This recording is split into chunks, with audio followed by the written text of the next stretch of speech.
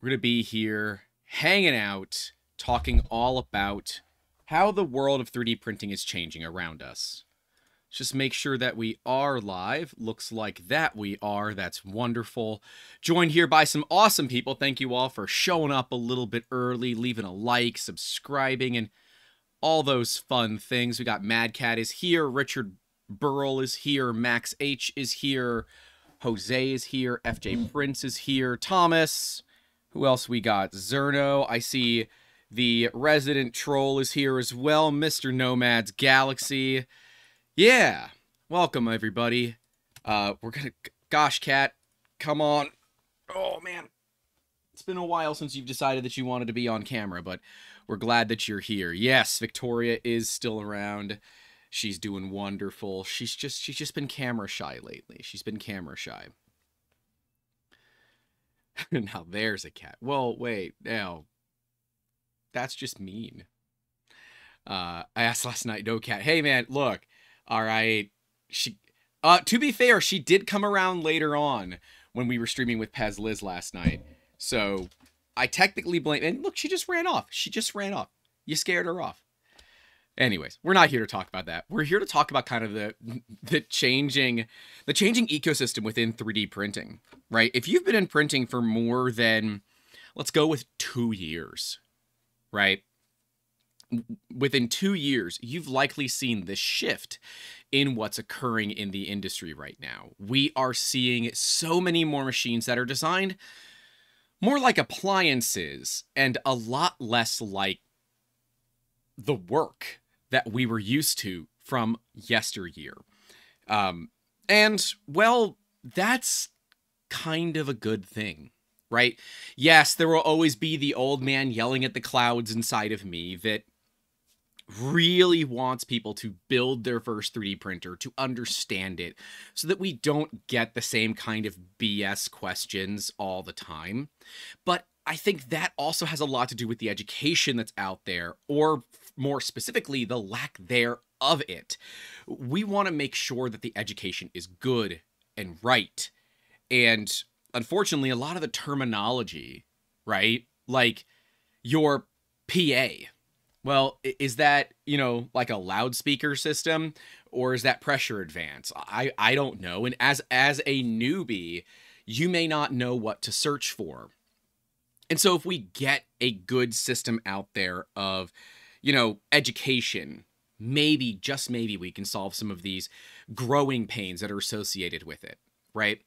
Bamboo, to me, is probably the closest to a appliance that we have with 3D printers, right? Where they're really complicated to work on yourself, right? Just go and try to change a belt idler. It's about a 4-hour process last I checked, and is not officially supported by the company. But when they work, they just work. And that's how you expect your appliances. You expect your microwave to just work. You expect your oven to just work. You expect your cooktop to just work. No matter what fuel it uses, electric, gas, whatever, you expect it to just work.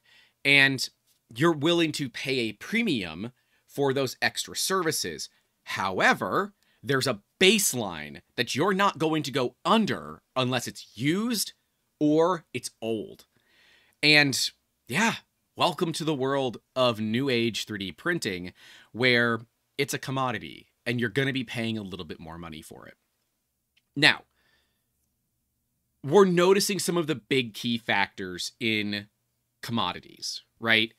So, because understanding what a commodity is well outside of my knowledge base, I asked the obvious expert on the internet, ChatGPT, and it says interchangeability, price competition, market perception, lack of differentiation, high transparency and availability of information, and global trade.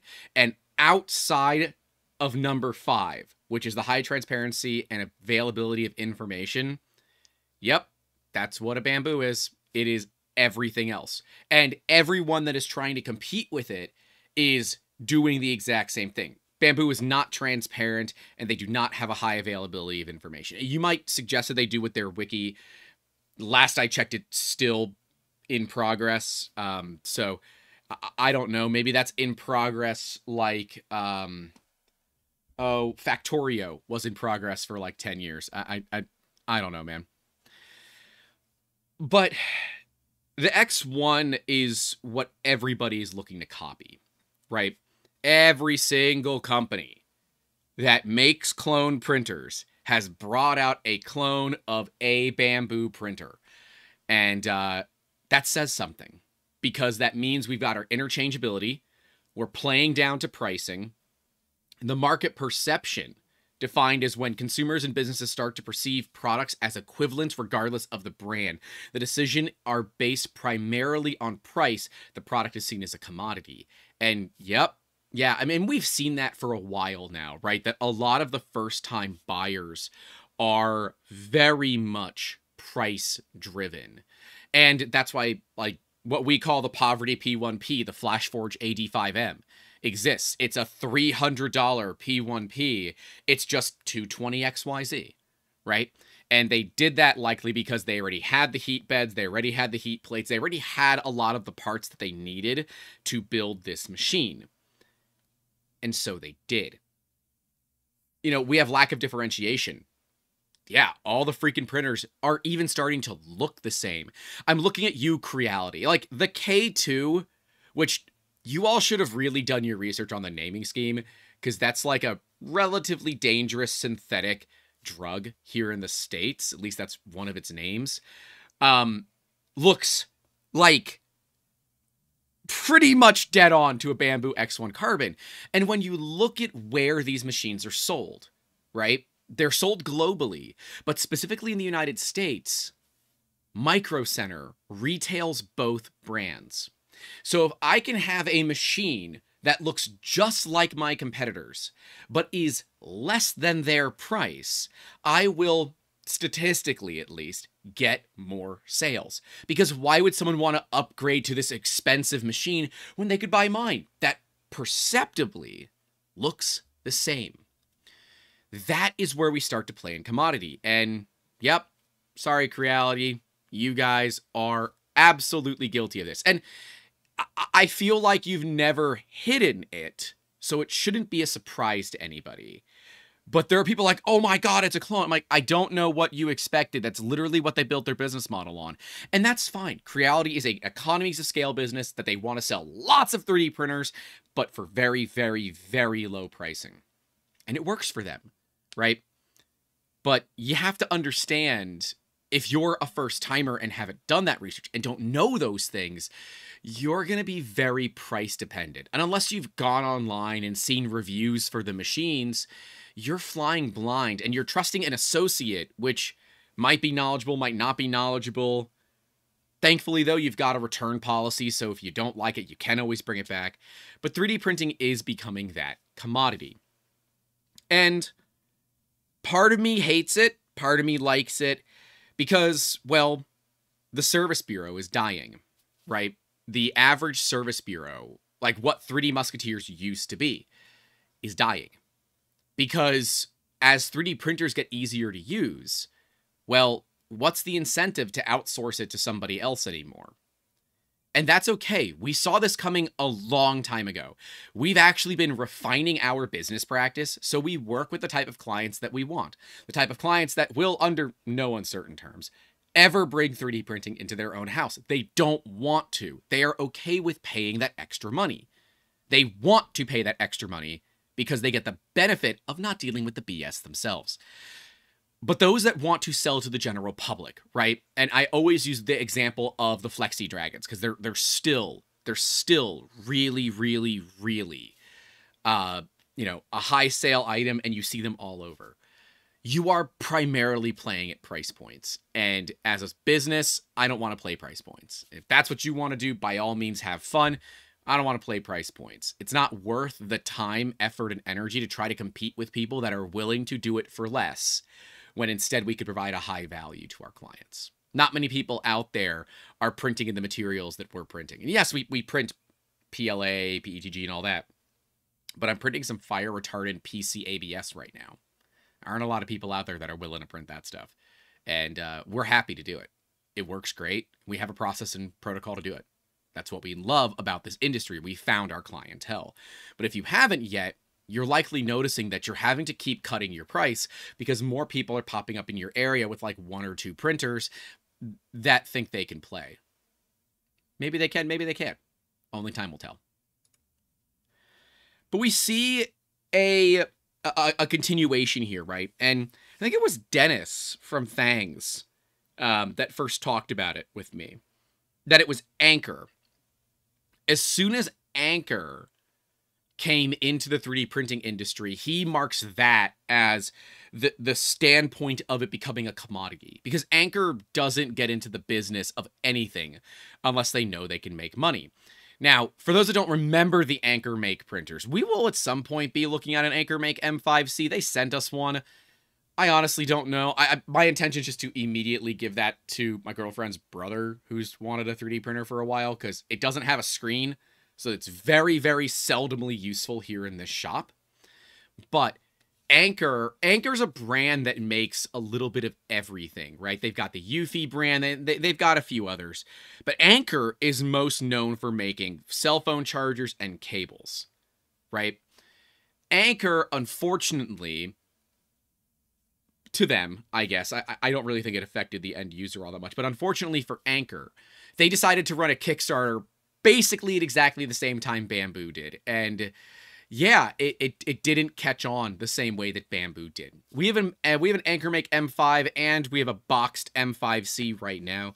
I will say I like the M5, but it's an Ender, right? It's a clipperized Ender with a really nice case around it. It's got V wheels, it's a bed slinger, it's really loud. And while yes, the camera, as you know, it's got that vision crap, the screen moves with the Z-axis, which is kind of weird. But otherwise, there's not a lot of things that are different about this machine. I'm excited to see what they could come up with next, but my guess is it's likely going to be some sort of a clone Core XY, if you will. Right? And we've even started to see companies cloning off the popular Core XY kit builds. I'm looking at Trundon, Cybor, and now Soval with the SV08 that is going directly after the Voron 2.4. And there's been some controversy around that. It looks like Soval's trying to clear that up regarding donations back to the Voron project. And I'm happy to see that kind of thing, right? That they're going to be contributing back to the product they basically more or less stole, but didn't do an amazing job of it from what we can see. By the way, there's going to be a whole video running down the new machines that have come out this year. Stay tuned for that. If you do want to contribute to that video, both opinions and machines to be in this list that we go through, you can support us on Patreon, PayPal, YouTube channel members at the $10 tier or higher. That'll get you access to our private Discord server where we discuss video topics and things like that. If you are in that Discord, you already have access to see that that thread, and you will also know when that video is coming out because it already has a release date. We've already started filming it. So that is something that, you know, if you want to be able to participate in the videos before they go live, that's a great way to do it. And hey, like the video, subscribe if you haven't, helps the channel grow. Those cost you nothing, and it is appreciative of it. I guess if you are listening back audio only, you're a week behind, you missed it all live, sorry. And for reference, there will be no podcast next week. So we're going to be at the Rocky Mountain Rep Festival. We will not be doing a podcast next week. We normally take those weeks off so that we can focus on making sure that we're filming. But we might be streaming. I don't know. We're still kind of working on that idea because we will actually be on a panel at that time. Although I guess it'll be 10 a.m. here. But we'll be on a panel. And if we can, we're going to be streaming it. So that should be interesting. Anyways, Zerner said, not sure you can call it stealing when it's open source and the machine will be open source according to them. Well, it has to be open source because they're utilizing stuff from the Voron project. It becomes theft when they're not really playing. They're playing. I guess it's not technically theft, right? It's not technically theft. I would classify it as stealing, but not theft. And I know that those two are probably very similar to most people. But I think they just don't get it, right? They're like, oh, should we open source or closed source it? You don't have a choice. It has to be open source, right? Oh, what size should we build it at? You already know the size you're going to build it at. That's all just BS marketing. I'm sorry, Sovol. We see right through it. And at least I do, right? Having people choose what size printer they want. You are always going to do the size that you had intended. That marketing thing that you put out has no bearing on the decisions of what your company is going to do. Same thing with open source versus closed source. It had no bearing. You were going to do it. Just why? It's marketing engagement, like Zerno says. Yeah. Yeah. Anyways, I feel that when we see what this industry has come to, right? Companies will attempt to take things from others and only give open source or credit or anything like that when they're called out. And see, the problem with calling out companies is that they often act in poor ways when you call them out. Some of you might recognize what I'm trying to reference here. And that doesn't help the situation. You know, when you call out a company for doing something poorly, they should just be rectifying the situation. They had an opportunity, they chose not to do it, so you went public. That is what we're forced to do these days. And I do wish that we would see more 3D printing companies take that first step into making sure that these problems don't occur. But we often don't see that. That's unfortunate, but it is life, and there's really nothing that we can do about it. And until we kind of set a standard, and until there are some sort of like teeth put onto violating open source, other than needing to go to court and an attorney, and then nobody wins, it's the attorneys that win. This will likely be a cycle that continues. Nomad says, here's an example I can give about it being theft. Funsir is making a positron kit and has claimed they are working with the positron team and is sharing the revenue. They've never contacted us. Yeah, and see, what will happen is if you don't do your research and you don't check if a company is actually doing that, then you just assume they're doing the right thing, and they may not be. I don't like when that happens. Geek Toy Box says, it's like when Prusa put out their survey about what we wanted in the successor to the Mark III and then dropped the completed Mark IV a short while later. I feel like Prusa's one of the few that will continue to make small iterations, but we also have to remember that they might be looking at a successor to the Mark IV already, or a different printer. It could have been marketing. That one, I'm not certain. There are things that I can't talk about. And that's what I'm going to say. Zenar says, side thought, it seems that Nero indicated them shipping with Orca Slicer with a profile for the machine. Are they going to get away from Cura? It looks like they will. It does appear they're going to be getting away from Cura, which is good, right? I like Cura. I like Ultimaker. In fact, Ultimaker's going to be releasing new printers too, and I'm looking forward to that. But Orca Slicer is a better slicer right now. It is being updated more frequently. It is more community-driven, and unfortunately, we're likely going to see the same BS that we see with Cura, where companies are going to ship outdated versions that are their own skins without anybody really understanding what the difference is. And the consumers that buy it won't realize they're playing on outdated software when all they have to do is just, you know, update it to the real one. And all these companies would have to do is just submit their printer into the software, and it will just be there. And you don't have to worry about it anymore. So, I don't know. I don't want to see that same thing happen, but I know it will. I know it will. I know for a fact it's going to keep happening.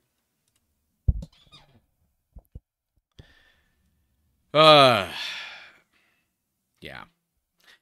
Geek Toyback says it was marketing. The printer was long since complete, and that's fair. It might have been. I don't remember when they put that out versus when they released the Mark IV. I have no idea. Let's Play Macho says, you mean like Flash Forward shipping with Orca 1.7? I guess so. If it's skinned Orca that doesn't update normally, I've got a problem with that. If it's old Orca and it will just update to 2.0 or whatever the latest revision is, that's fine with me. I don't care about that. That is just, we flashed all of our SD cards or USB flash drives all at once, so this is what they have on it, right? If it's going to automatically update to the latest version, hey, then that is what it is. I don't like the skinning. I think that's just ridiculous. Companies are trying to put their names on things that doesn't necessarily need to be there, but whatever. Excuse me. We are also seeing a move away from kits, right? We're seeing very few manufacturers move toward the kit, or even like the semi-assembled kit. I'd be curious to see, and I didn't watch Nero's stream of the build yet, but how difficult the SV08 will be to build versus a Voron, right? Obviously, he did it in one stream, so it's clearly easier to build, but how much easier is it to build, right?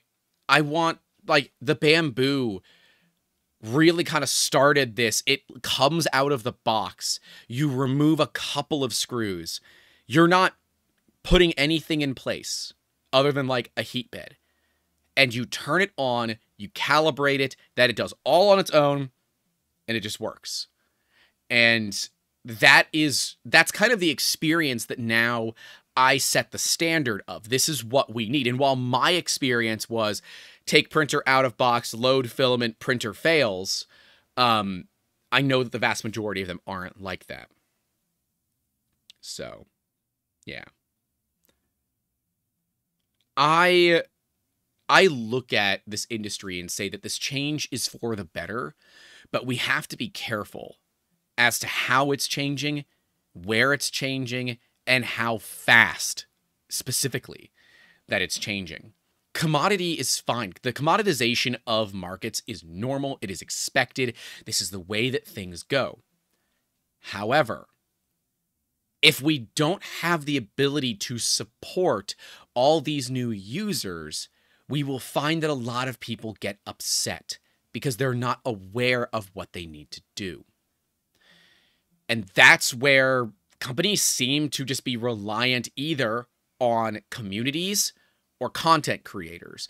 And that's not our jobs unless they're going to pay us, right? Companies are giving free printers to content creators. This has been a long known thing. We are required to talk about it when we get a printer for free. We must disclose that it came for free in exchange for the video. But then they're expecting us to also assist their user base that have bought a machine maybe because of our video. And that doesn't work. We're not being paid for that. And hell, filming a video for a 3D printer, unless it's a very nice 3D printer, is not generally worth it. The amount of time that you have to put into filming that video is way more. But there are laws about reviews and money and that kind of thing, and it's why we don't do printer reviews. So, yeah, like, you have to remember that, I mean, even with Print Fix Friday, right? Hey, I saw you guys talking about this printer. I bought it because I really liked the way that you talked about it. You know, I'm having these issues. Why don't you go to the manufacturer? Like, I get it. I want to help you. But at the same time, the manufacturer should be the first person that people go to. But they're not, because a lot of them don't provide good support. And so people have just kind of learned that if you're going to buy a printer under a certain price bracket, just assume the manufacturer is not going to help you.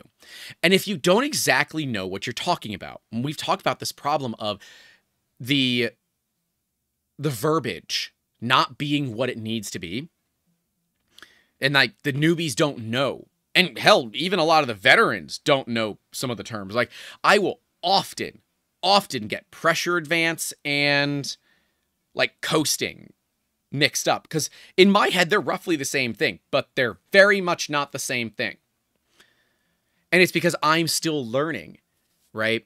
And with companies not having good support, people get bad experiences. They return their commodity, and then if they've got a bad experience with the community as well, they never come back. That's not what we want to see. Nomad says, I don't have a big team, but I never expect content creators to pick up my slack for support. I don't know if it's like specifically said, but it seems to be like an unwritten rule that this is what happens, right? Because like when we talk about machines, right? We talked about the Sovol SV06, SV06 Plus being the poverty Prussias. We talk about the 85M being the poverty P1P. And they're good machines, but they're not perfect. And because of that, people will ask questions about them because we've talked about them. I don't know if they've asked the manufacturer first. I could understand why they would go to a content creator because they recognize they're more likely to get a response out of a singular individual than they are out of a big company. And certainly when you're working with a smaller creator, right? Like one that might stream pretty much every week to do a podcast about 3D printing, they're a lot more accessible than, say, the big dogs, right? And that's why I always tell people to support your smaller creators. It doesn't take much to help out in a significant way. And if you do watch smaller creators and you like them, contribute to what they do. It doesn't cost a ton of money, and that is worth so much to the smaller creators because, well, it helps us understand that what we do has value beyond a fraction of a penny in ad revenue per view. So 3D printing 3 years ago, 2 years ago, right? These were Prusa kits or they were Enders, right? Those were your options, right? You got Prusas, you either paid a ton of money to have it assembled, you paid slightly less money to do the kit and do the build yourself, or you went with like an Ender. And there were stuff in between, but it was a lot of noise, right?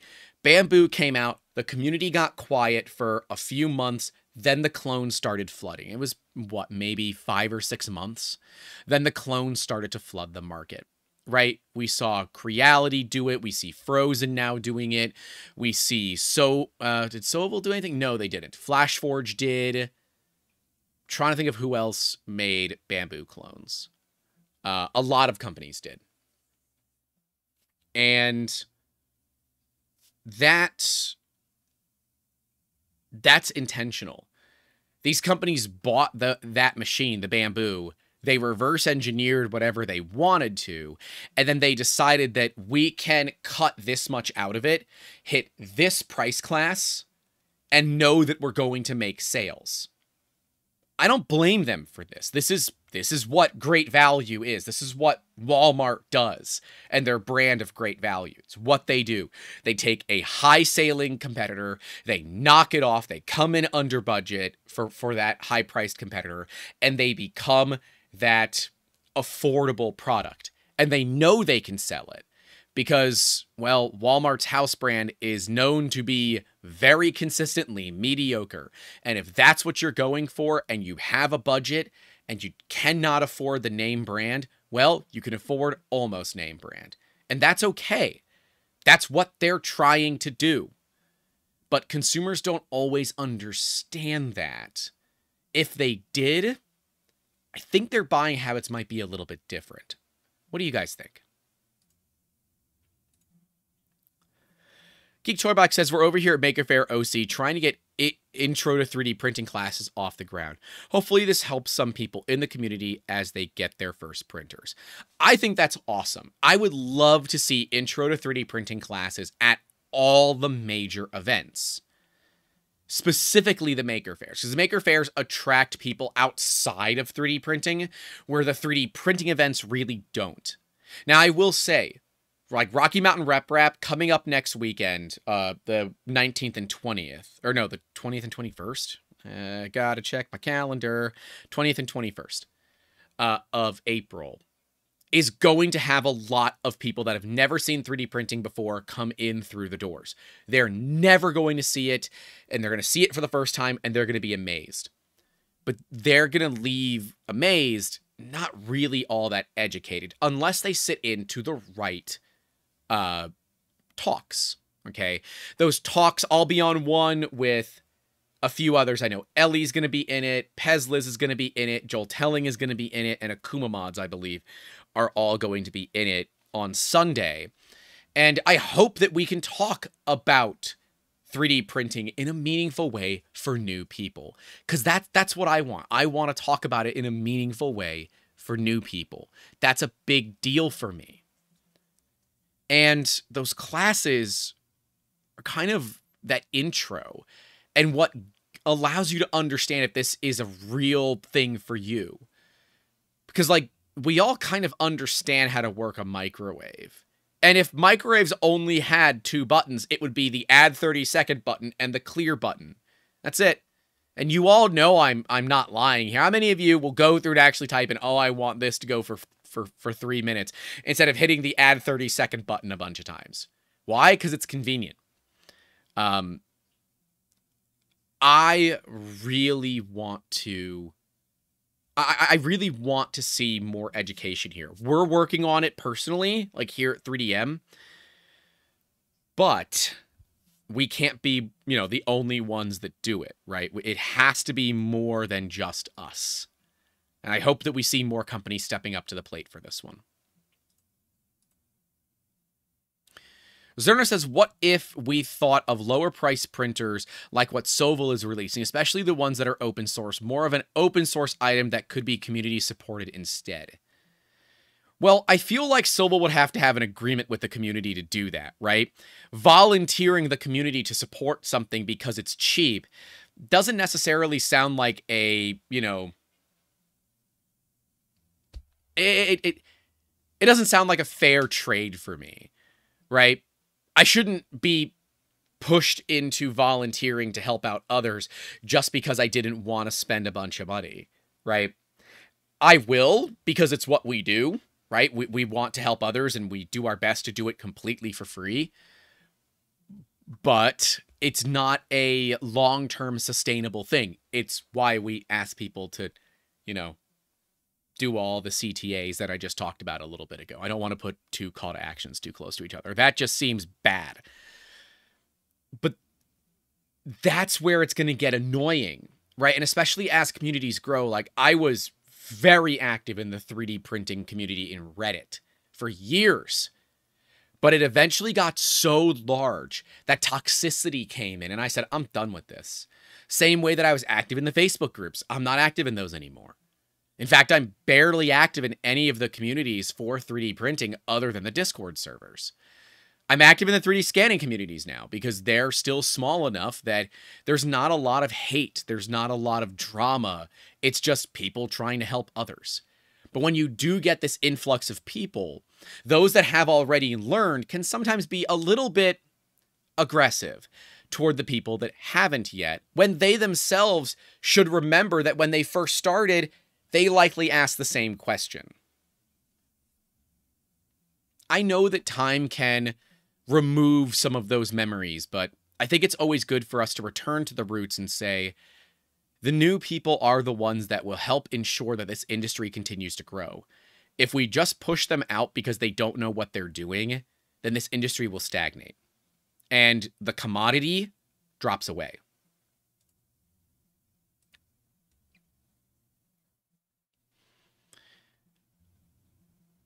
Let's see. Mike from Never Machines Win says, and a content creator is familiar to them, and they trust them.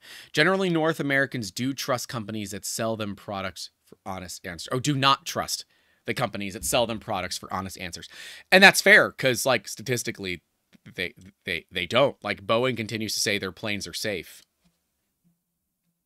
And the whistleblower somehow randomly dies. You can't tell me that what? Nope. Just the amount of people that just say, "Yep, that's what happens." Boy. Anyways.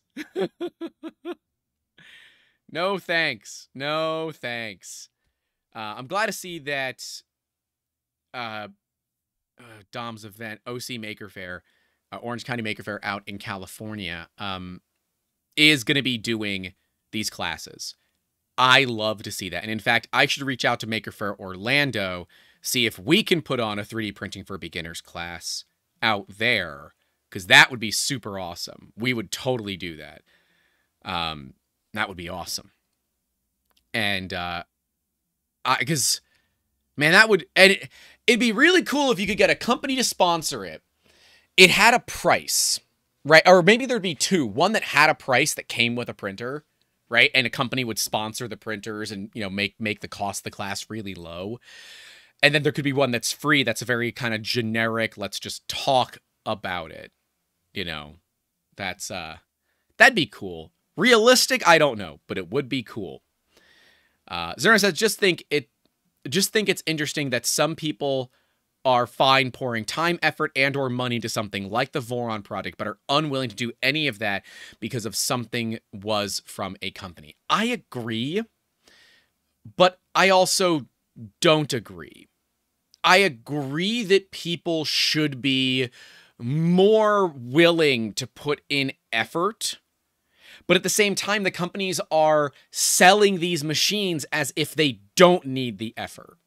And so if companies will say, hey, like the Trudons and the Cyborgs, right? They sell a almost complete Voron.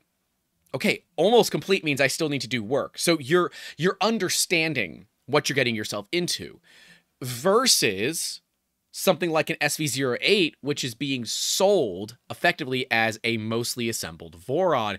All you have to do is put some screws in and you're done. So it could be the marketing side of things. I don't know. That's an interesting one for sure. That's a thinker. That's a thinker. Honestly, that might be a great podcast topic. Zerno, toss that into the Making Awesome podcast channel of the Discord. That might make... I will have to flush that one out a little bit, kind of let it marinate and see how I feel. But that would be a really, really good podcast topic, I think. Max H with the $10. Have a little support on me. Thank you. Greatly appreciate it. It does help make these videos much easier to do. Right? Much easier. I know I will never, well, at least for right now, at least in the foreseeable future, it is unlikely that I will ever see my regular hourly rate by making YouTube videos, but it allows me to share my passion with others, and that's worth way more to me than money. So, Bill and Sound says, IKEA does as well. Save 1 penny on a screw. Multiply by the amount of screws that has been used, and you can still make profit somewhere. IKEA is actually pretty cool on the screw side of things. If you lose your hardware, you can go to an IKEA and get the hardware from them, and they will give it to you for free. The shelves that I have out on my standing set, those are the IKEA like floating shelves. They're old. They're the old ones. I guess they're not the safe ones. These are the relatively dangerous ones. I'm not putting a bunch of weight on them, so I really don't care. But I had no idea where the hardware was for them. So I looked at it, like to try to buy the replacement hardware.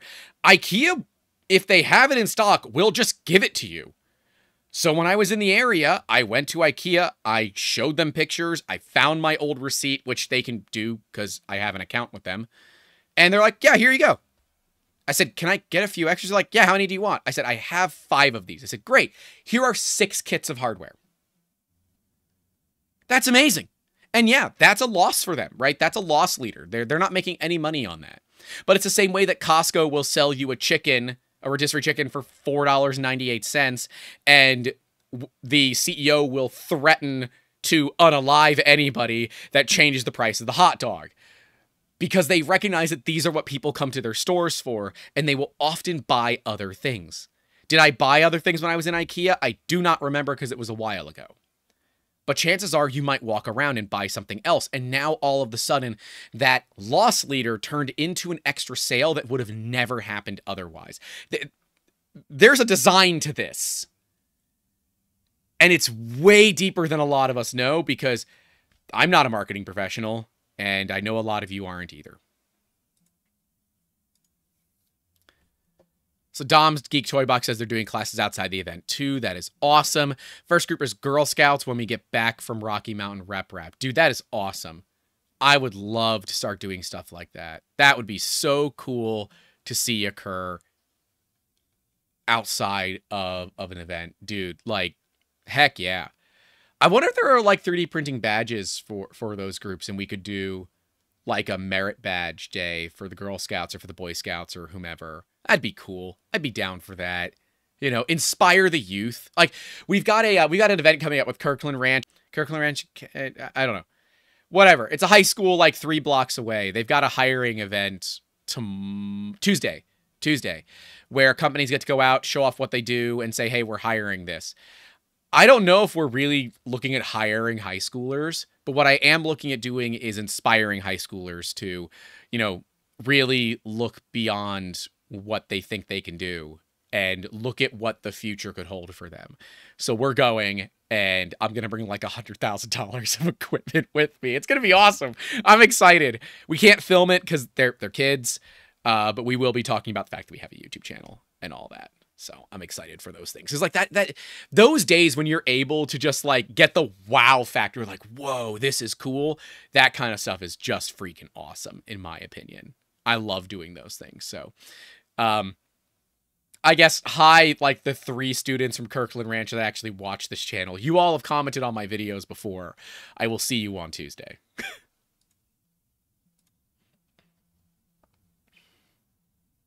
Geektober says, another way to put it is, why don't we let Sovol cheap out on a legitimate business expense support when companies like Prusa included in their price?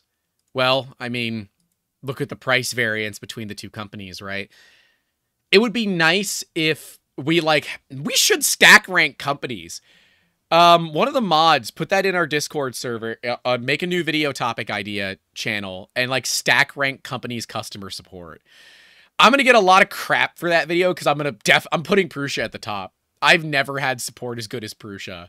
Like, and I've had like industrial level 3D printers, and the support that Prusa provides is better than pretty much any of the industrial level support that we've ever had. Yeah, that would be a cool video where we stack rank that stuff. We'll see how the new printer stack rank video performs, and maybe we'll do it for the companies as well, because it would be nice to know, if you're gonna buy a printer from a company like Sovol, are you going to get support? And you might, but it's gonna be like 2 or 3 day wait via email. Maybe if you catch them at the right time. It's like if you recognize that if you send emails during business hours in mainland China, you're way more likely to get a response faster than if you just send an email in the middle of the day for you, because it will hit the top of their inbox, and they're likely looking at the top of the inbox going down. At least that's been my experience. So, a grain of salt that one. Grain of salt that one.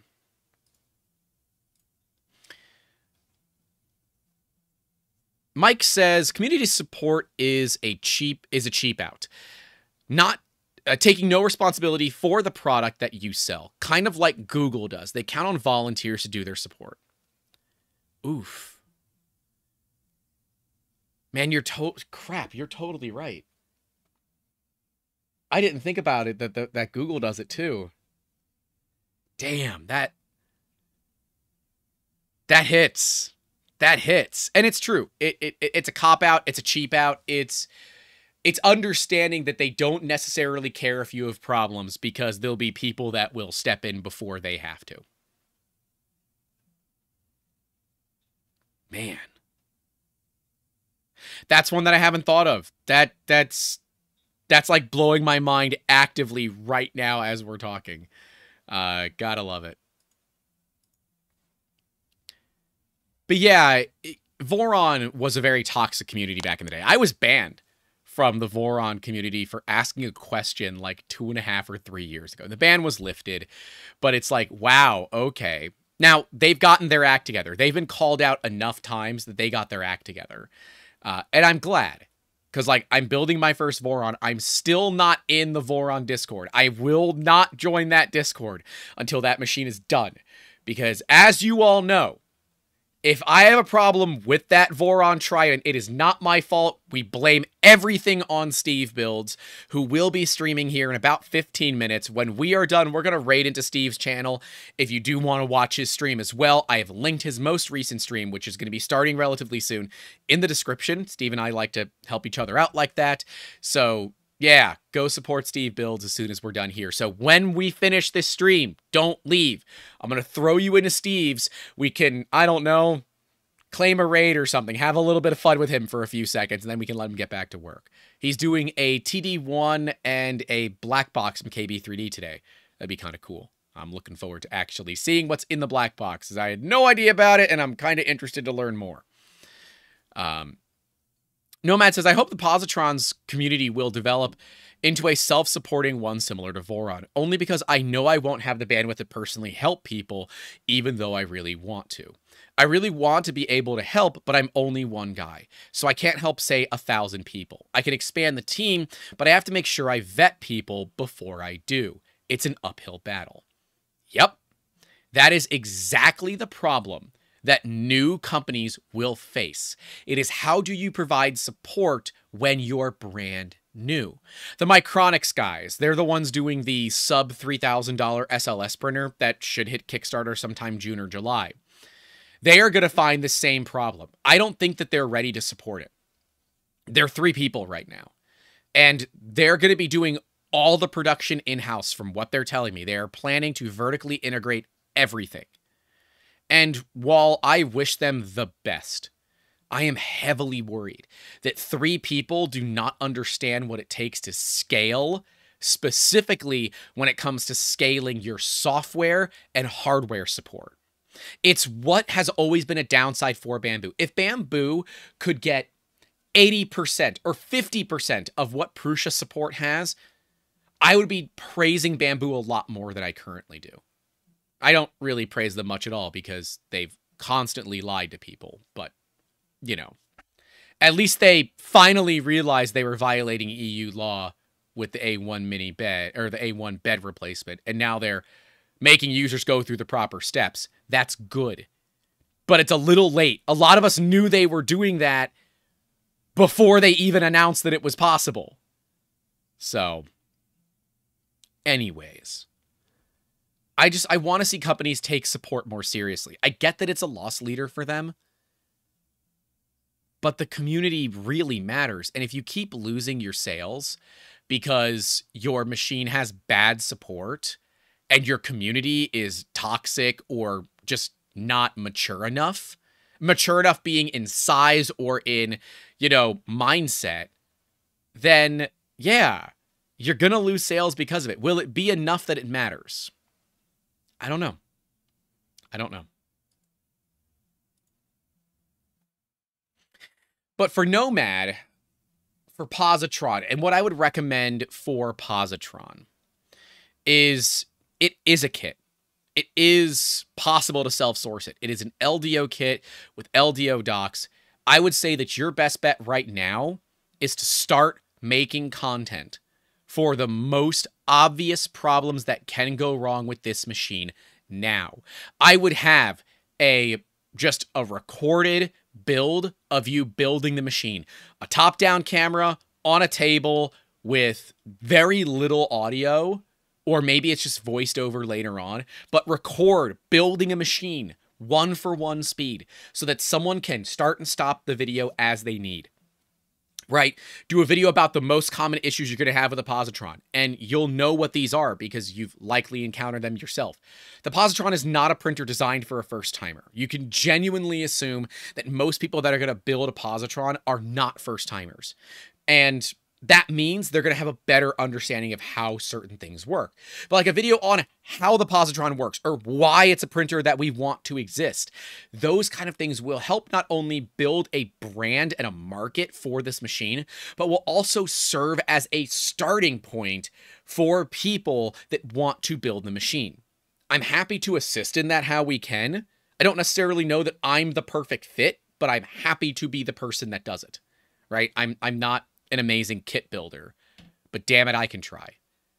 And, you know, being able to have a video, and even if it's a couple of videos, that are building a 3D printer as you're building it yourself can be very valuable if there are steps in the process that you're missing. But part of that deal is going to be making sure that you accurately and properly mark chapters for where they are in the actual instruction manual, so that if the instruction manual is missing something that isn't all that obvious, I can look for it in the video by searching for that specific chapter. That would be a great one. So, anyway, Mike says, did I sell my beef with a certain company? The answer is no. We didn't. So That's always fun. But I'm letting it go because I'm the bigger person. I'm not going to do a hit piece video like they did. So I'll be the bigger person here. Mike says might be tough to do a group build within a couple hours during a show. Yeah, that's fair. And that's referencing the 3D printer at an event. Unless it's like a Sovol, right? Or an Ender or something like that, where it's only a couple of screws and they get to learn about it by looking at their own machine. Or maybe there are machines that a company donates for the event. People get to look at them, use them, experience them, and then they get donated to a local community. I don't know. There's got to be something that we could do that will get people more, like first-timers, more hands-on experience. I think that hands-on experience is a big deal. So, yeah. Ronnie says, I'm pondering. Solo SV08 or wait and see what the Creality K2 will be. I think you need to wait for both of them. I don't think that it is all that smart to jump on these machines as soon as they come out, especially from companies that have a history of not supporting their machines 100%. I'd be careful there. Astro Lemonade says, I did 3D modeling in university and it sucked because we couldn't visualize what we were building. I only fell in love with 3D after having my first 3D printer and printing stuff. You know, it's interesting. We see that. We work a lot with Ringling College of Art and Design, not the circus, the college. And in fact, one of our video editors and our current graphic artist are both from Ringling. Great people, by the way. Absolutely love them. And our former graphic artist was from Ringling as well. Love them both. In fact, our former graphic artist from Ringling is responsible for this shirt, which is awesome. And I find that we actually end up with graphic artists that are also cat lovers, and that's amazing. It means that the clothing and things that they produce and the marketing stuff that they do is just absolutely amazing. But once we're able to like print stuff for them and show them what it's like, maybe they didn't do that during school, it is super cool to see how they light up and how they want to do this different thing and this other thing and this other thing. And man, that's the most rewarding part of this industry, is to be able to see someone get inspired and just go down this rabbit hole, and then just make sure you're kind of pushing them in the right directions, because those holes can be deep and cavernous, and you may never find your way out for a while, which can be okay, but can be a bit of a concern from time to time. Motive for Prototyping says, anybody heard rumors of a larger Bamboo printer that are somewhat credible? There's rumors. That's all that I have. Obviously, if you are looking for, insider information about Bamboo, you have come to the wrong channel. I do not have that. I am persona non grata for Bamboo. They do not like me. But ultimately, I don't blame myself for that. I blame them. They had options. They had choices. They chose violence. Well, metaphorically, at least. Sebastian says, anyone surprised or excited to see that the new Prusa firmware, including stealth mode for the Mark IV? It's almost so quiet that I'm working right next to it with input shaping on. Dude, with the XL and that new phase stepping, I have to look back to make sure it's running every now and then. So I'm like, is it on? I don't, did it stop? What's going on? Nope, it's fine. Yeah, that's what I love about companies that will keep up their firmware and software development for years, because it breathes life into machines. And on the Mark IIIs, for an extra $250, I think is what the MK3.5 is, you unlock so much more potential with that machine by adding a new board to it, upgrading some components, and I wish more companies would look at their machines as upgradable. But being a commodity means that it's not upgradable. That it either works or it doesn't. And if it doesn't, you buy a new one. That is commodity, right? You don't, I say I was going to use you don't fix your washing machine, but I do. I fixed my washing machine. Most people will just buy a new washing machine instead of fixing their current one. Now, companies have also made it more difficult to fix washers, dryers, appliances because they don't want you to do it. They want you to buy it again, right? The adage of they don't make it like they used to is not just an adage. It's fact. They don't make it like they used to. It's kind of weird. But it is still possible. And yes, fixing my washer, the bearing for the drum. So I have a regular, I don't have the front loading, I have a top loading washer. The bearing on it was failing. So it sounded like a screaming banshee when we were using it. You can get the parts. It's like $35 for the kit. I think $45 with the right tool. There's a specific tool that you needed. And you have to do it right. It took us about 4 hours to do it, and my washer is silent again. So you got that going for you. But it wasn't easy. It wasn't as easy as like 2 bolts. You pull it out, you use a bearing puller to pull the bearing, and then you put the new one in. No, it required me using a sledgehammer. I kid you not, it required a sledgehammer. It required hearing protection. But I'm glad I didn't have to spend $500 on a new washer. Did I spend more than $500 in time? Yes. Do I care? No, because I was able to fix it.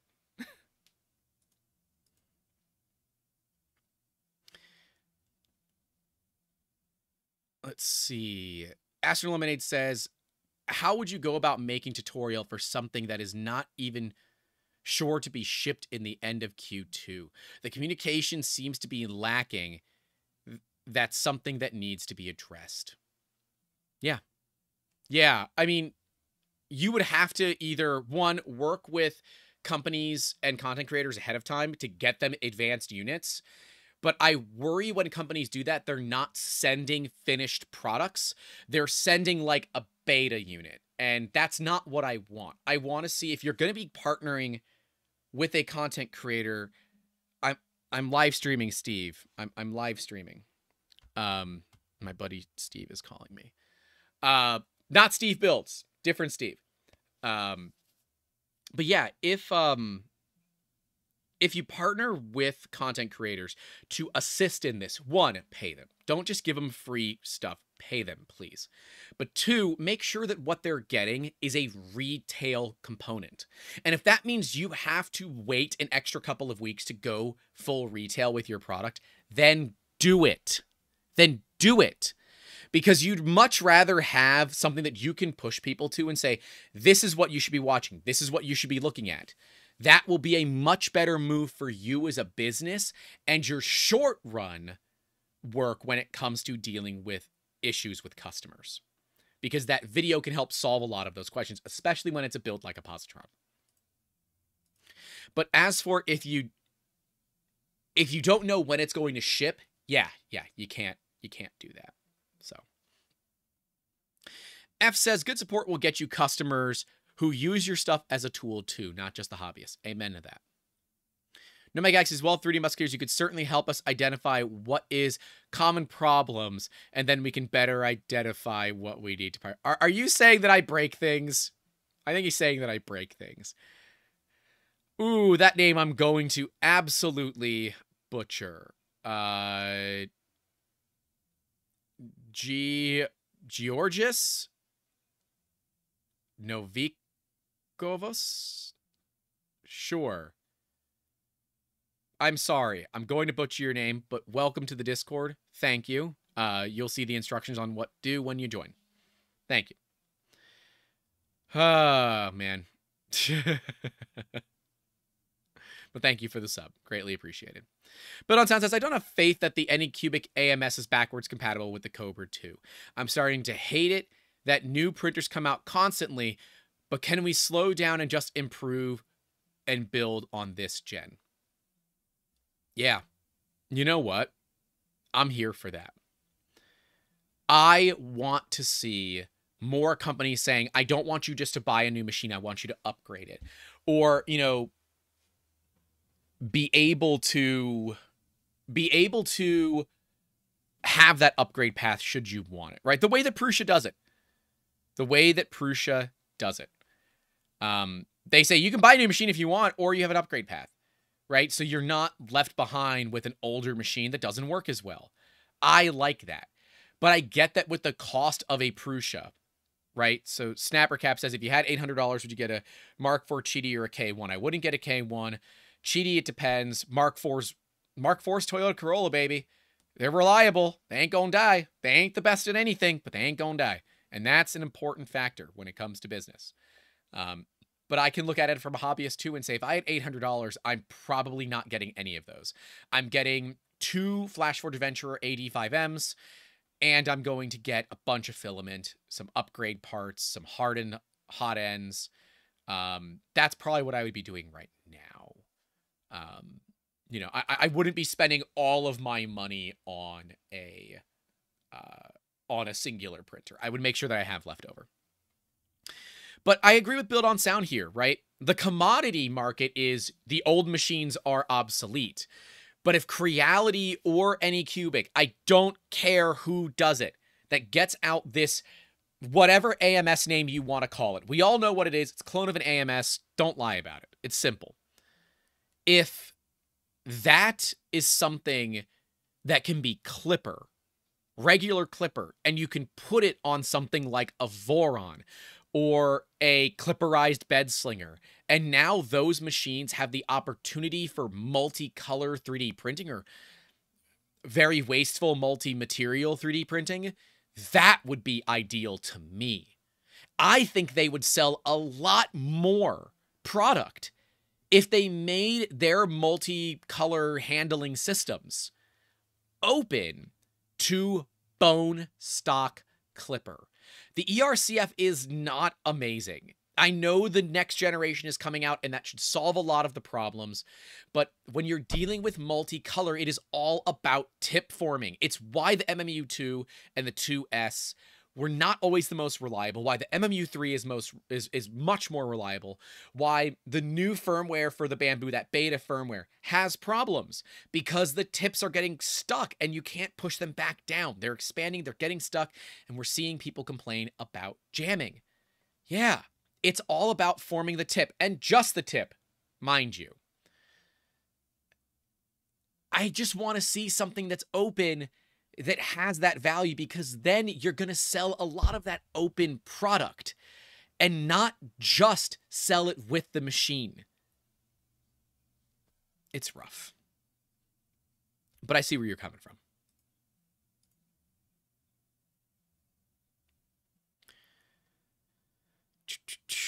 What else we got going on here? Love our speed queen. I have no idea what you're talking about there. I have a Speed Queen set for a reason. Oh, I don't know what that is, but hey, cool stuff. Mike from Out Machines says, having the top creators in their niche showing major issues is just bad press. Giga, yeah. Yeah, Elegoo's found out that it's really difficult to build a big printer, and a lot, I am sure it is hurting Elegoo's sales right now. The experiences that Joel has had, the ones that Uncle Jesse has had, and others, right? But I also don't think that the Orange Storm Giga is a 3D printer that a lot of people bought. I think it's a printer that a lot of people thought they wanted, then they realized how big it is. For reference, Joel's like 6'5". Joel's like 2 meters. And that machine's huge. Astro Limited says, I think the best reviews come from people that buy their units from their own money. Everyone wants to make more out of their money. Free stuff plus minus money sometimes produces artificial reviews. Well, okay. This is where, as a content creator, I get to have a very, very different opinion. If I paid for every single thing that we showed on the channel, we wouldn't have a YouTube channel. It's not possible, right? Like, even some of our really well-performing videos haven't paid for the machines that are in those videos, right? Like, I paid for my Prusa XL. I did as a 3 or 4 part build series building it. That has not even come close to covering the cost of that machine. And so not only am I out a bunch of my time being on camera, I'm out the cost of the machine. It is not a functional business model.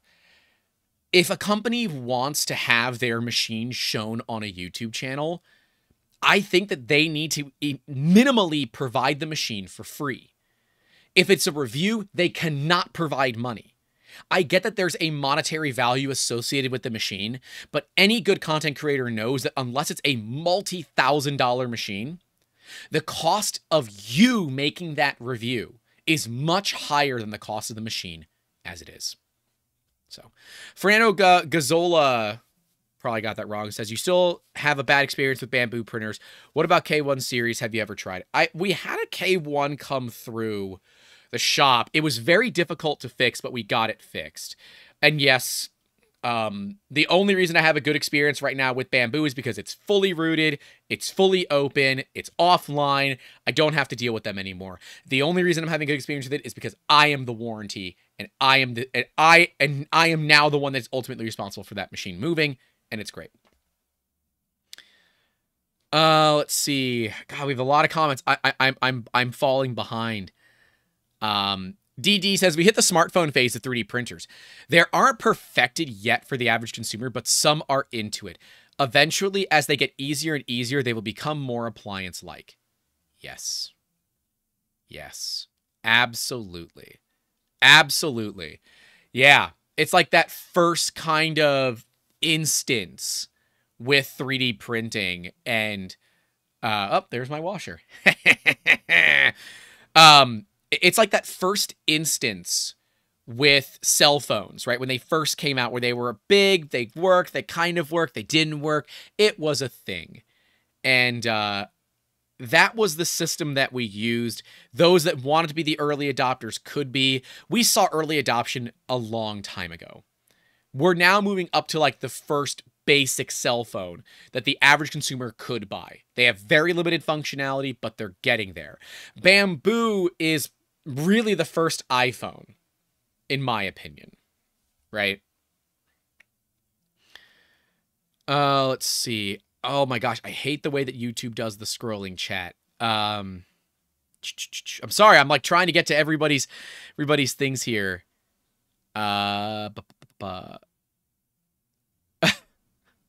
Sebastian Lawyer says, thank you for saying niche and not niche. I love you for it. Well, I just said both, so I guess I'm now mediocre in your mind. Brandon says, I feel no upgrade path is a symptom from the race to the bottom for Ender 3 clones. Gotta make it as cheap as possible. Absolutely. Yeah. And because companies want that extra sale, the upgrade path doesn't necessarily make them a lot of money, right? So what does make them money is when you are buying a new machine. And even if that's relatively cheap, maybe they're making 20, 30 bucks on it. They're still making some value to it. Commodity is about replacements, right? The planned obsolescence. Love it or hate it, it's a fact. And while there are laws that state that it can't be within a certain time frame, companies are just building their products to last just to outside of that time frame. And they're making it difficult for users to be able to do the maintenance that they need on their own.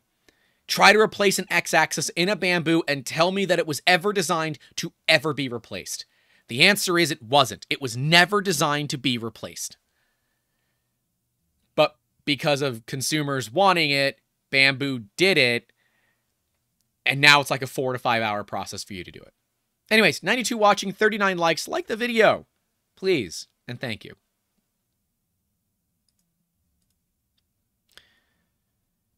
So, DD saying, is it possible? It is possible, but the community isn't big enough to support those sorts of ways odd doing things. That one doesn't make a ton of sense to me, but I'm sorry.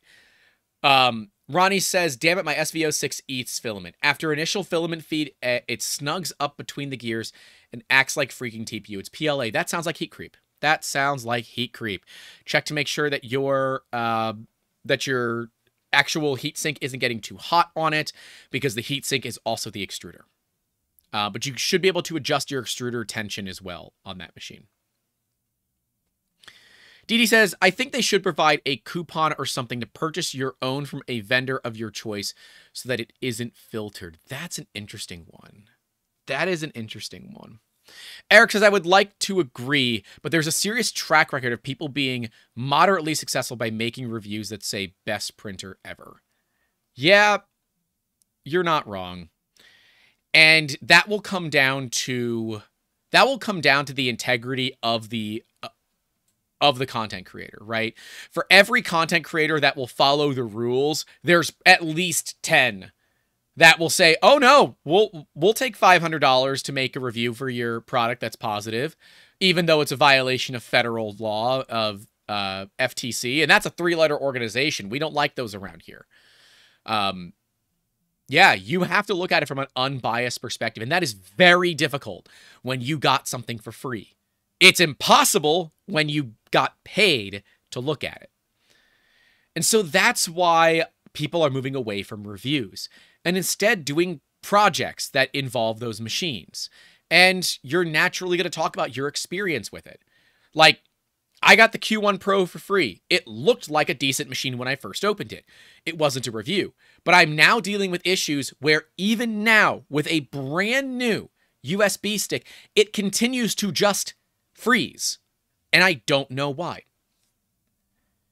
Mike says, when I get a free machine, I usually have to pay import duties out of pocket when I receive it. Then I have to claim it as an income on my taxes. Then I have to invest many hours of my time. That's why I like having a business. I can... The machinery is all tax deductible. Eric says, and they won't say anything negative since they won't be provided with more free printers for their moderately small channel anymore. That's why we don't work with Snapmaker anymore, because I said bad things about the A350T. It's why we will probably never work with Bamboo.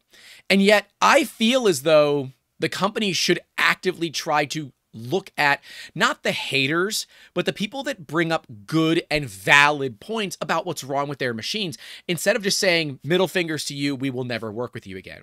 But that's more of a issue with Western marketing and Eastern marketing than it is an issue with the business. I'm sure the R&D department would love to talk to people that have problems, but they don't get to that point.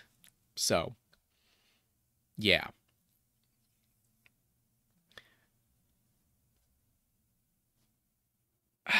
And I can see what Eric is saying, right? Especially with the first wave of Creality, etc. We saw a lot of creators making videos mostly to get free stuff. Yep, it's true. It's true. And there will be times where machines come across my desk and I'm like, I really like that machine. I would make a video with it. Wait, Grant, no, you can't do it for free. But there are times like where we took the FlexiSpot sponsorship for the desk, right? Like, I did that because I wanted the desk, because it would make my life a lot easier, right? I did exactly what they wanted. They wanted a video showcasing the product. So I built the product live. They were not happy with that. They wanted a review, but they didn't ask for a review. So they didn't get a review. If they had asked for a review, they weren't going to get it. Because, like, it's a desk. I don't know. Use it or don't. It's a desk. Right? But yeah, I have to agree. I have to agree there that it will come down to the integrity of the creator, where the creator will have to decide what they're willing to do. It's the same way that I don't really like to go to events unless we get sponsored, right? We have a very small sponsorship for Rocky Mountain that doesn't even cover my hotel room. Rocky Mountain Rep Fest is sponsoring us to go, but it's not a ton. It's something, but what this will end up being is that my out-of-pocket to go to the event's like $2,000 out-of-pocket total. Then there's going to be all the time for filming. So there's 2 full days of my time, plus editing, plus. We're going to...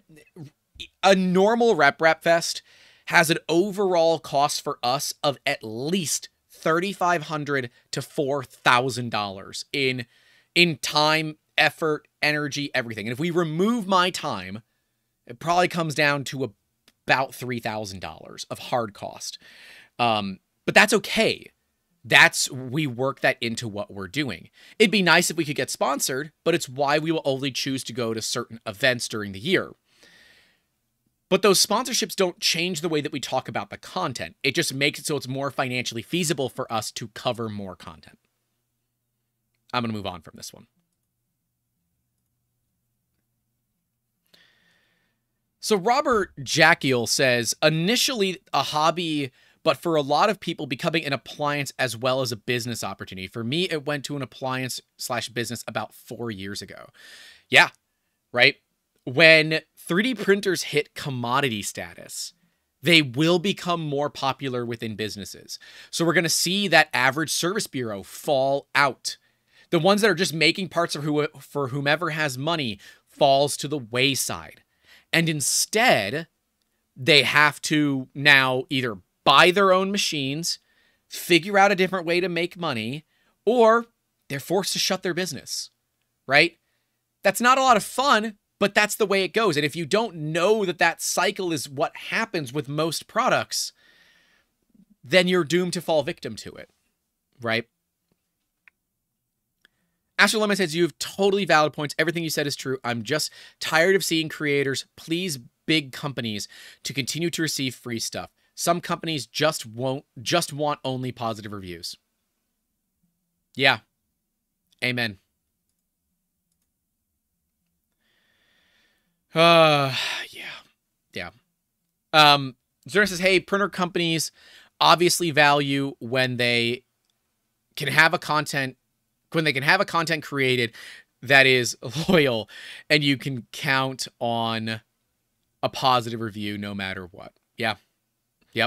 Yep. Loyal fans, if you will, are and loyal creators are a great way to maintain relationships. And yeah, there's part of me that wishes that I could act more prim and proper, right? You know, obviously calling out companies for behaving badly on social media is not always the best look, right? And I did it just recently.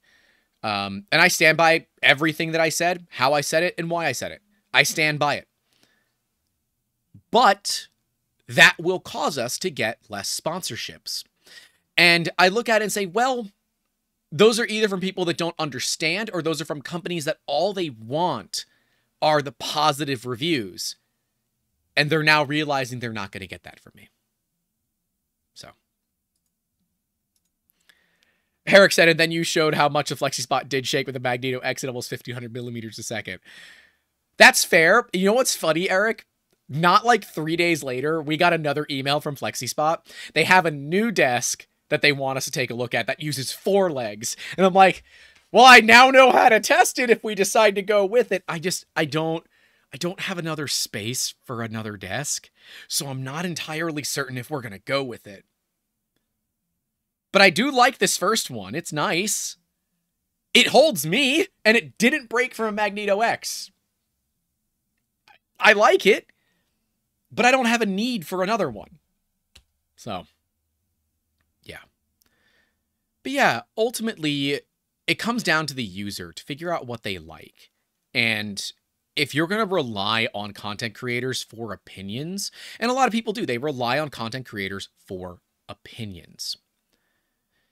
I recommend that just like you would when you're looking at reviews for cars, when you're going to buy a new car, you go to multiple places, you look at multiple reviews, you look at ones that are positive and you look at ones that are negative, and you try to determine where are these negative issues coming from? Are they coming from something that is, you know, a valid concern? Is it something that you don't think is going to be a valid concern for you? And weigh your options, right? You don't want to just find the yes people. Like the traditional term would be a yes man, but that's not 2024 friendly. So the yes people of the world, you don't want to find just those. That's not how this works. You want to find people that are going to be on both sides. Nomad says, companies not working with people that say bad things about their printers. LMAO. I say bad things about the Positron all the time, even though I really shouldn't. Well, you're saying it in a constructive manner because you're ultimately responsible for how things go. You're looking at your product as if it's not a golden goose. You're looking at it saying, well, we have to polish it. It needs some polishing before it can be perfect. But I'm going to rely on a community to help with that. Brandon says, why do you think filament has remained the same price even after scale of people buying it has increased so much? You think it would have gone down by now. You missed when it was expensive. Dude, filament back in the day was like 60 to 80 bucks a kilo, and it was bad. Like, if you had dimensional accuracy of 0.5 millimeter on some of the old school stuff, you were pretty happy.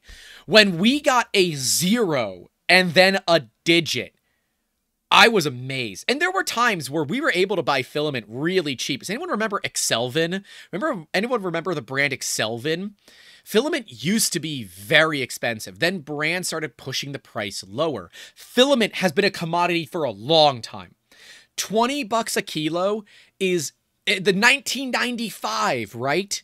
The same thing that As Seen on TV or Telebrands, that's an actual company, has done for years. That is a commodity price point. Filament is at a commodity price point. Yes, you will find stuff that is lower, but as we've shown in Printfix Friday, you risk quality issues when you start to look at really cheap.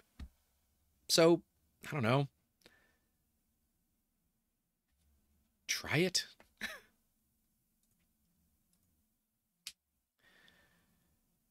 Geek Toy Box says to how much get you to make your fair OC. We can talk. See, the trick is, I understand what my hard costs are, but I also like my friends.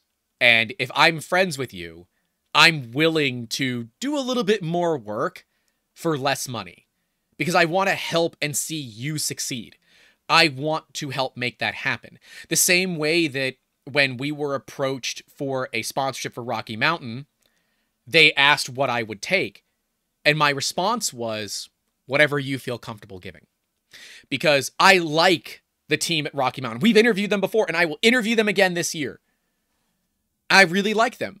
And if they have some cash and they want to kick it our way to help make their event better, damn it, I want to do it. But I also don't want to sit here on a high horse and say, well, I need 10 grand to come to your show. No. One, there's no chance. But two, that's not how this works. They are friends. They get a friends and family discount. There is a value at being friends with people that have a voice in a community. And that is, we are often willing to help our friends quite a bit. Let's see, what else have I missed?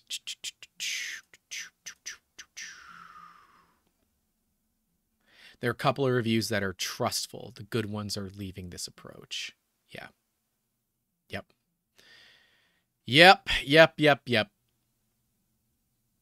Let me see. I'm trying to scroll through to where I'm looking at questions.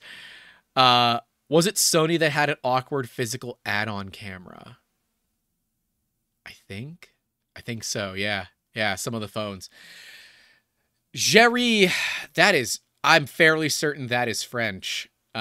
Says, your thoughts on commodity material / appliances equals bamboo ecosystem, industrial markets / machine equals Ultimaker ecosystem. Ooh. Man. Yeah, kinda. Right?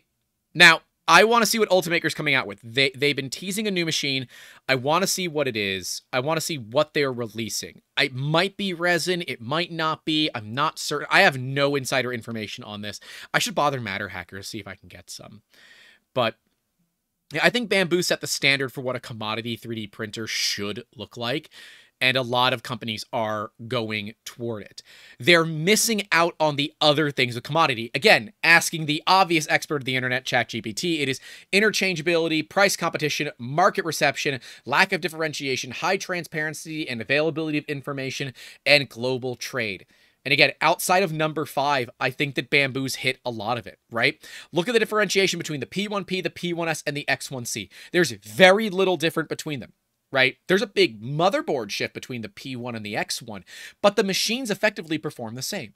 You are losing out on the LiDAR, the screen, and a couple of other things from the X1 to go down to the P1, and the P1 is like half the price. A lot of people are willing to go with the P1, and it's a tiered ladder system, right? The A1 Mini to the A1. It's a very easy ladder jump to go from the Mini to the A1. But then from the A1 to the P1P is not that much either, so it's a tier jump to go from there. And by the time you're done, you're at a P1S. Which I think is really where they're trying to push people, in my opinion. But yeah. Yeah, I think bamboo is definitely the commodity and appliance, where the industrial market slash machine is more of the Ultimaker ecosystem. Although the Prusa Pro, I think, is going to be a venerable challenger for Ultimaker and MakerBot now. Sebastian says, aren't I allowed to sell the hardware I don't need anymore after it's being reviewed? Diversify revenue streams. I don't actually know the answer to this question. My assumption has always been no, that it is illegal for us to do it. But I'm not certain. I'm not a lawyer. I should bother my lawyer and ask him. But I don't believe that we can. Traditionally, we just give everything away. We do what Joel Telling does. I will trade you. Bring me something to trade. I don't care what it is. I will trade you. And we have one of those coming up likely sometime in the summer here in Tampa. We're going to do an event like that where we just trade 3D printers for stuff. So we can kind of remove some of the older machines that are in our shop. But yeah. So that'll be a thing. And I like that. It would be nice if we could sell it, but the value of 3D printers on the secondhand market, the same way that the value of appliances on the secondhand market is so much lower than the new value, that it even further hurts my revenue streams. And the effort to sell it is just a lot, right? You know, the amount of, hi, is this available that you're going to get is just going to be a pain. DD says, scruples. Integrity isn't inherent to some. Love yours, for instance. I watch the videos from the shills in order to see the features. I watch the smaller guys for the honest opinions. Whoa, wait, we don't show the features? Come on, man. Give us a break there. We do our best, all right? Us small creators, man, we gotta try harder. It is easy for a big creator to make a decent video on something because their market is just functionally larger. But that is from the perspective of a smaller creator. YouTube has this weird thing where as you grow, you don't see where you were a year ago. Not easily. You see where you were 30 days ago. And that line is still kind of the same. And it's always been the same. So, yeah. That one can be a bit challenging. Brandis has been looking for reviews on the new DJI drone. Yeah, I can't help you there. PTG is ultra low cost. I use it almost exclusively. $8 to $12 a kilo is great. I'd love to know who. Love to know who you're buying from at that price point. Echelon says, video idea. Make a video where you get donations and a poll for which printer to buy. Buy printer and review it. Make giveaway, give it back to one of the people that donated. I'm fairly certain that is illegal. Because at that point, it's not a fair contest. We could look into that if there's a lawyer that is listening that would like to help advise on that to make sure that we follow specifically the gambling laws. Gambling laws can be a real issue because that is where you're basically saying that you have to put money into a pot to get the pot. And there's some gambling laws that are just really, really weird. And because they're different in every state and often counties have different gambling laws, that one is a very, very tough one, if you will. It's cool, but I'm not certain we can do it. Madcat asked, have they tried California filament exclusively? A little more expensive, but the colors are chef's kiss.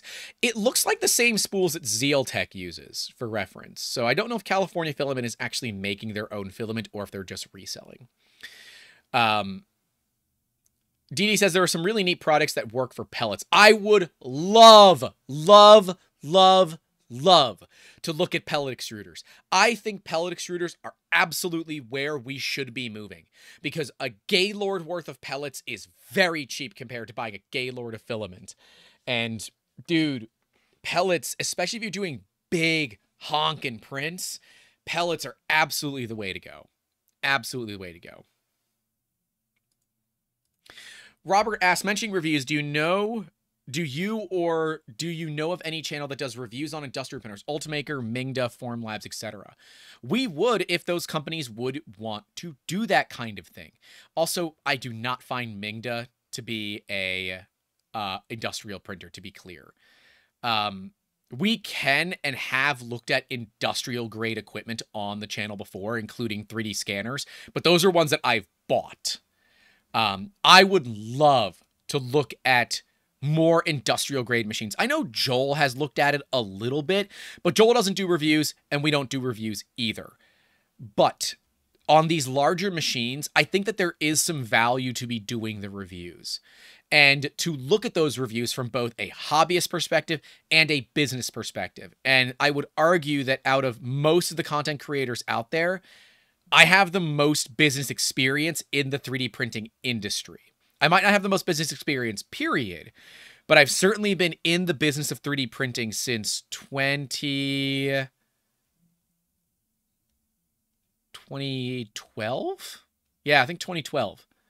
And I think that that's relatively new for a lot of people. So, yeah. Yeah, I would love to. It'd be really awesome to do content for bigger companies. I know Micronics, they're doing that cheap SLS printer for like $3,000, which is cheap for an SLS printer, to be very clear. They are looking at content creators. I applied. We are 1/10 the size that they were looking for. They were looking for over 400,000. So I helped them out by giving them some names of people that I think should get their machines.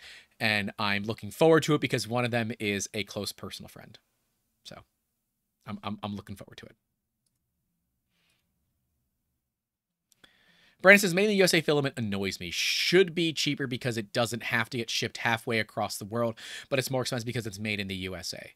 Well, yeah, because your overall cost of labor is much higher here in the United States.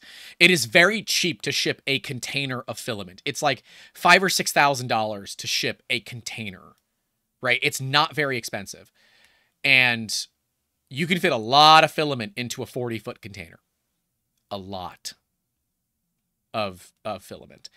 I prefer to support Made in America, mainly because, and specifically I'm supporting Printed Solid a lot. We're going to be talking with Polar 3D at Rocky Mountain, but I want to support these American companies because I like being able to work with smaller companies. Yes, Polymaker makes amazing filament, but they're more expensive. They're more expensive than Printed Solid. I like Polymaker. I think they make beautiful colors. I've used their filament for a lot of things, but it is very expensive. In fact, actually, if I tilt this up, you'll see. Yep, it's right there. Oh, move your hand correctly. Right there. There's a few kilos of the Polylite PLA Pro, which we have a client that specifically requests Polylite PLA Pro, and we make it for him. I'm happy to do it. But yeah, it's not always more expensive to buy Made in America. With that being said, it can be, but you also will get, in my opinion, better quality and consistency because you're not dealing with a massive economies of scale like you would for these larger companies. But Printed Solid is growing. We're going to be checking them out again at East Coast Rep Rapper 3D Printopia this year because they've expanded quite a bit. It'll be interesting if we can show you everything that we know. It'd be cool. Sebastian asks how hygroscopic PCCF is. I was under the impression it's roughly the same as PETG, but someone warned me it could be bad and need drying before every print. Just dry it. Polycarbonate, it's acrylic. It tends to uptake quite a bit of moisture. The CF doesn't really change that. We will always print any high-temp material directly out of a dryer. It's not worth it otherwise.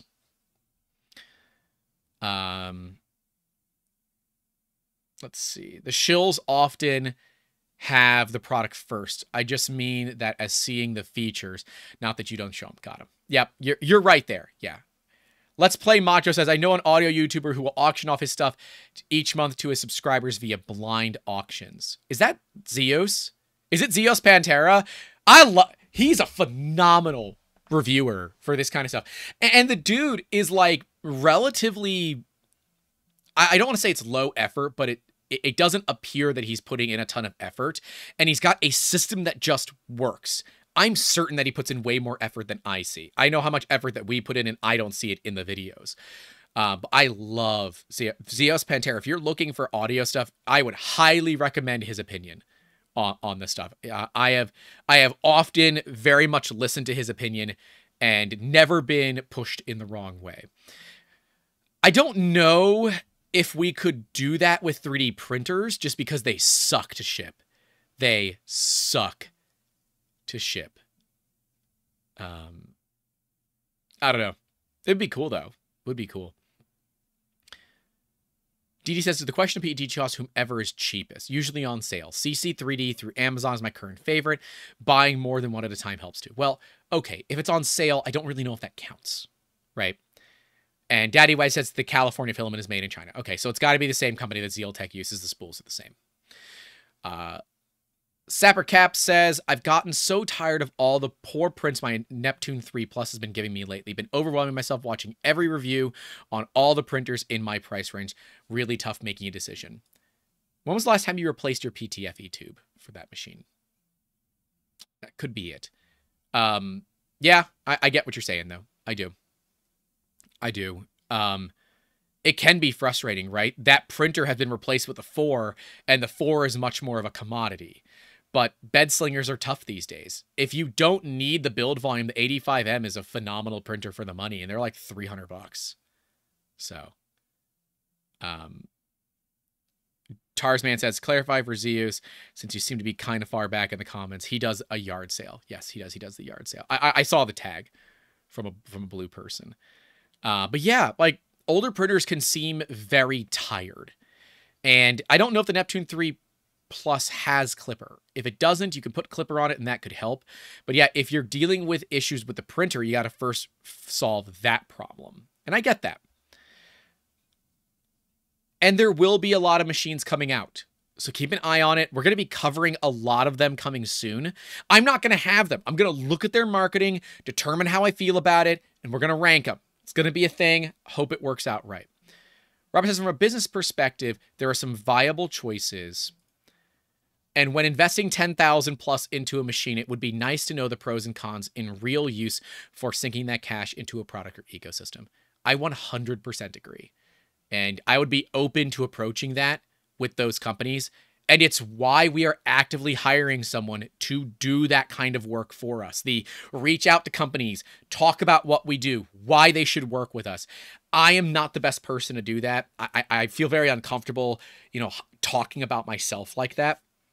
So we are actively hiring someone that has that expertise and experience, or is willing to learn that experience to make those reach outs, obtain those sponsorships, get those printers, and that kind of thing. So if that is a thing that you're looking to do and you think you can do it, you can email me, youtube@3dmusketeers.com. Make sure that the top of it, like the title, something like, sponsorship personnel or something like that. Brandon said, I looked at buying wholesale from Print and Solid, but couldn't get the price low enough to get enough profit from my 3D printing supply store. I don't know what to tell you there, right? I would say that it's a premium product and sells for a premium price. I would always worry about buying just the cheapest stuff that you can buy, because that could lead to more problems.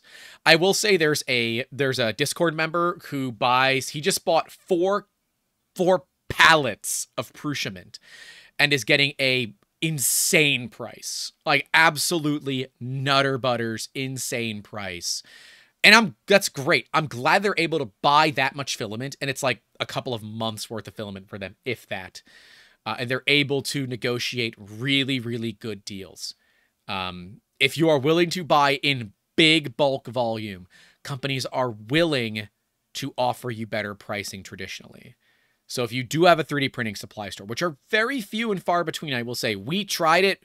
We could not make enough money on selling like filament and parts and stuff like that to keep a retail store open. It did not make sense.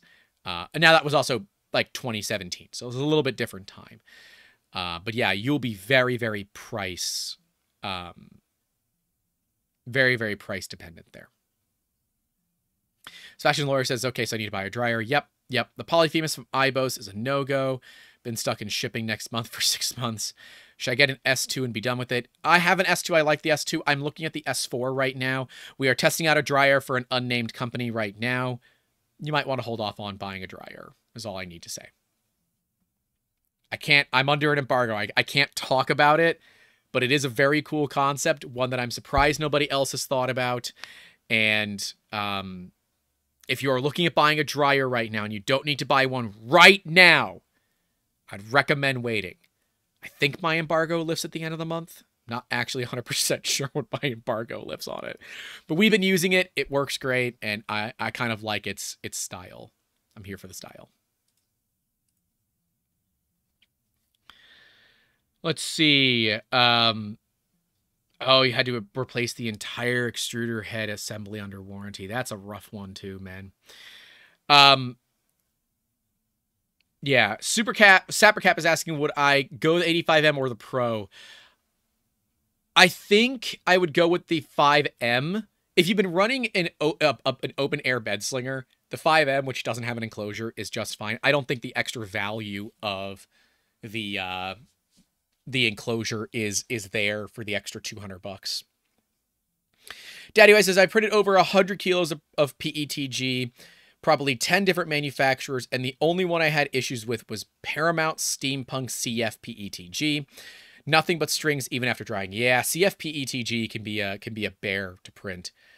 And just that the commercial printer reviews is a tough one. Selling to businesses is a different animal or approach. And yes, it is. And see, there's this weird line of, okay, for a small company to make profit on selling or giving a content creator a printer, for them to sell enough printers to make a profit, there needs to be like 100 to 200 machines for that profit margin to make it. I'm taking a random guess. For a company like Ultimaker to make a profit on giving you a machine and then you making a video on it, it's probably like 5, 6, 7. It's way, way less. Business class 3D printers are lower volume machines. They're not designed to sell millions of them. They're designed to sell hundreds or thousands. Selling millions would be a problem. They're not designed to be produced in that way. Business class devices are not economies of scale. They're not commodities, right? Take laundry. All right. Your laundry, your laundry, your washer at home, right? They're $500 to $1,000, right? Generally speaking, $500 to $1,000. You can get them for less, you can get them for more, $500 to $1,000. They will have more issues than an industrial grade one that's going to run you between $8,000 and $12,000. But the average consumer isn't going to spend $8,000 to $12,000 to buy laundromat level equipment.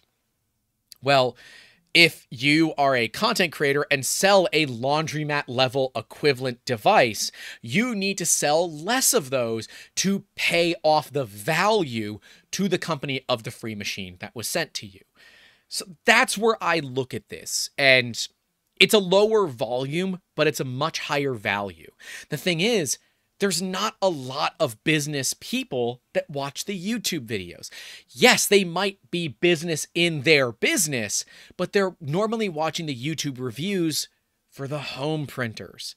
And maybe they'll take some of that advice back to their day job or their own business and, try to influence the decisions that are made there. But a lot of times, that's beyond where the average business class buyer is looking for. And that's why we're starting written reviews, because the average business class buyer won't watch videos. They tend to actually read articles. I don't know why, but it's a thing.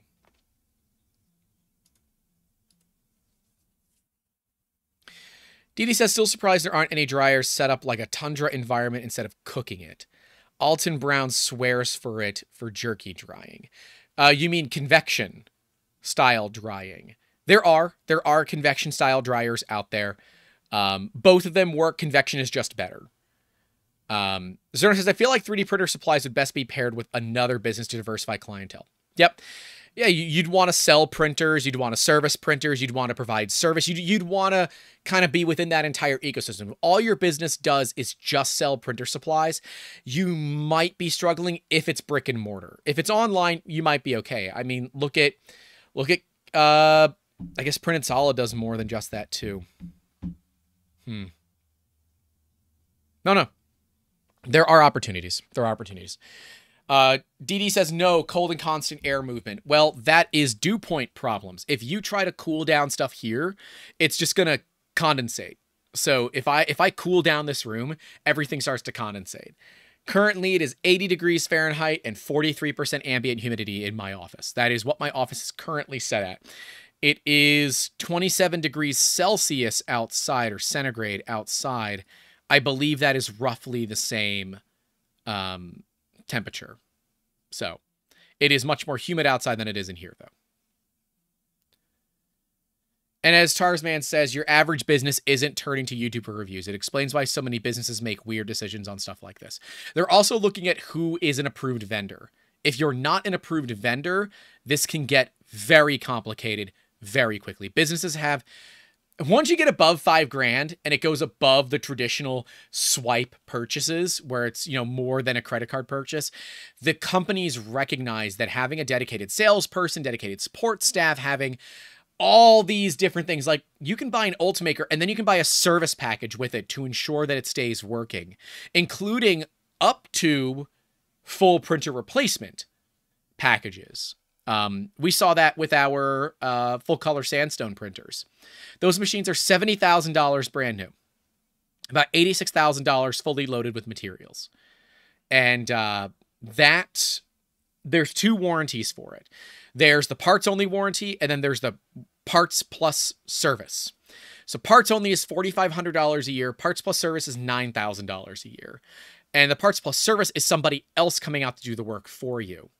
You can spend more money with the resellers and get higher tier parts plus service so that they come out faster. But if everybody spends that money, nobody gets that service, in my opinion. We will traditionally just do parts only on our machines after the first year, because during that first year, I will be able to learn how to service the machines myself and can easily justify saving the $4,500. So that's from my perspective as a business owner. Sebastian says, I designed and built an industrial camera. I have a single client and sell them 2 to 3 units per year. I don't think asking Unbox Therapy to have a look at it would make sense. Nope, and would probably make your life a little bit difficult. Brennan says, I moved my X1C to my store and have been having adhesion problems. I cleaned off the plate, put some magic glue on it. Don't think it's temp. Could be humidity. Could humidity be a problem? It's like 50 to 60 over there. If it's closed and if you're printing PLA, yes, and the door's open, yes. My XL had really bad issues with bed adhesion until I brought it inside. If you're printing PETG and things where the door is shut, no, that's not humidity related. We like the Honey Badger plates from Fabrico. We like the PEX plates from Wham Bam. I do not like the factory bamboo build plates. I think that their factory build plates are not great. I much prefer the aftermarket ones. It could be that as well. But yeah, as Robert says, businesses look at investments. We're not looking at throwaway machines. I do say that, yet we standardized on Elegoo for our resin. And we did that because we wanted, instead of having to change out build plates, so we were looking at between Forum Labs and Elegoo and Prusa and all of that. I said, I would need to have a build plate for every type of resin that we have. So we said, well, why don't we just buy a printer for every type of resin that we have? So we went with Elegoo. When the printers die, I give them away with the parts to fix them. That's how we solve it. So, yeah. Business class versus consumer class are very, very different things. And commodities occur within consumer class. They don't normally occur within business class unless that the price option for it is so much better that it makes sense to deal with the potential issues with, the machines having issues where they effectively need to be disposable for a business to agree to use a consumer grade machine in a business class environment. And then the business better be willing to deal with the downfall that can come with that. It is not the easiest thing on the planet. So yeah, this industry is changing. It's not a It's not a bad thing. It's also not necessarily a good thing. I like that we are moving and changing and that we are seeing differences in what this community will be.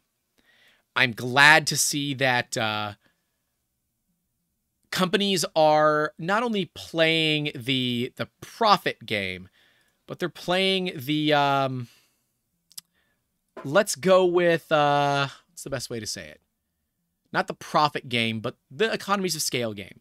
But at the same time, the average consumer doesn't know the difference, and that could pose problems. And it's why, as a content creator in this industry, my goal is to help kind of pull back that shield, that sheath, whatever it might be, from the consumer grade industry and show that it should and can be way more than what it is, and educate the general populace on 3D printing in a meaningful way. And if you want to assist in that, you can. Liking, subscribing, sharing the video with your friends helps these videos reach other people. Supporting the channel for a couple of bucks a month helps out as well.